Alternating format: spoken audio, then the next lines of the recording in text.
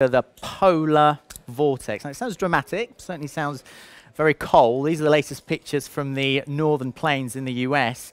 Snow's causing absolute chaos over there. But what is this polar vortex? What does it actually mean to you and me, and where is it found?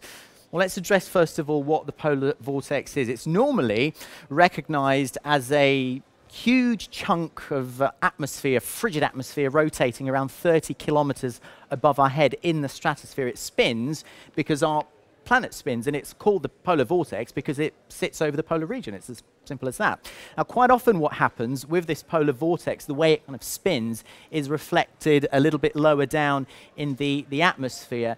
Now, the polar vortex tends to work in harmony with our well-known friend, the jet stream.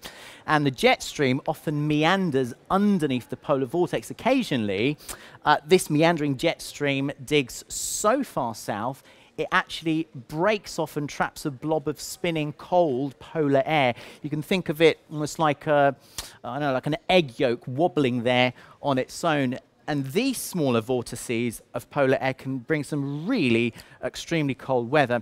Now, occasionally the term polar vortex is used to describe these smaller circulations, but the main thing up there, it's way up there in the stratosphere. That's where it stays. Now, some of you have asked whether this cold air will actually reach Europe. The answer is no, because the Atlantic Ocean warms up any cold air coming from the US before it arrives, and Europe's coldest weather usually comes from the east, from Siberia.